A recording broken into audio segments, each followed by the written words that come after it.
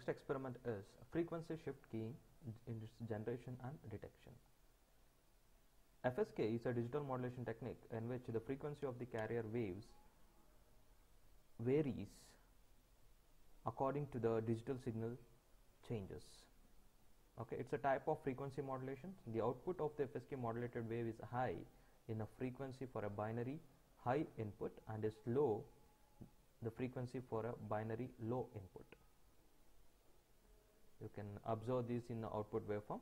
So with respect to its block diagram, input C1 and C2, which is of 2 kHz and 5 kHz frequencies with having an amplitude of 10 volt peak to peak to its the C2 CD4051 IC. So, and apart from this, message bit signals of 500 Hz along with 10 volts peak to peak will be applied at the pin number 11, and at the pin number 3 you are going to have a FSK modulated signal. This circuit represents the demodulation circuit for FSK, where exactly we are going to use 3 op amps and 1 OA79 IC, where the FSK signal will be inserted here.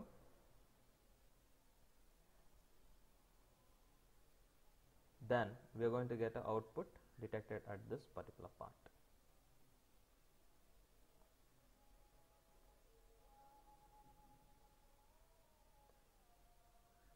You guys can check out these by using the waveform. You can observe the output signal here. The first one will be the message bits and the second one will be the output from that. As we have inserted two different frequencies of 2 kHz and 5 kHz, F1 represents the low frequency signals and F2 represents the high frequency signals. Where and all you will be having high input, you will be having a high frequency signal. Where and all you will be having a low input, you will be having a, that is if the message bit is 0, you will be having a low frequency signals.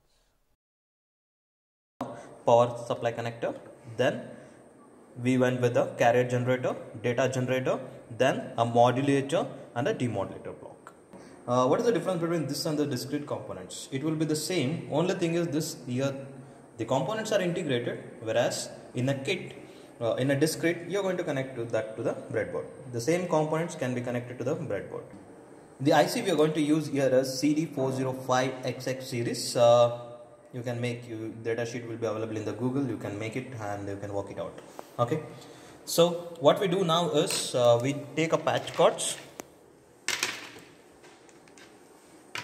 Now the first thing what we need to have is, for a frequency shift keying we should have two types of carrier signals. One is high frequency and the low frequency signals. Okay, this represents the carrier low and this represents the carrier high frequencies. This will be given to your modulator block. Carrier high to high, carrier low to low, and the next is you need to give the data bits. So data input or data output to data input to the modulation block. So what next? We need to connect this to the CRO and we need to observe the input and output waveforms. Okay, first connect ground to the kit. Then take the other end and just observe the low frequency signal. You can observe here the low frequency signal. Then connect to high frequency one and check the high frequency signal there. Okay. Then connect to the modulation. Okay, you can just observe the leveling of the signal there.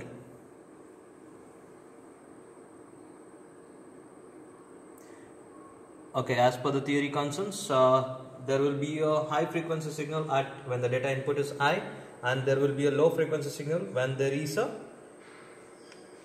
low bit. So we just change the input bits patterns and we just observe it.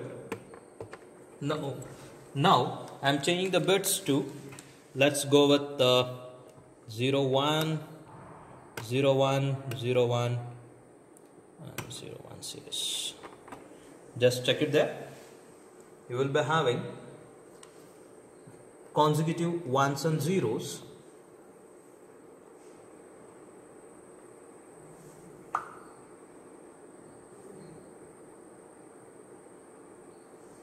consecutives, ones and zeros. Now you can clearly observe. Now you can clearly observe where and all the high bit is there, you will be having a high frequency signal. When we have a low bit, you will be having a low frequency signals. Okay, now with what just we do is we just change the pattern now. We just change the pattern. We go with 0011, 0011 and we switch it. You can observe now.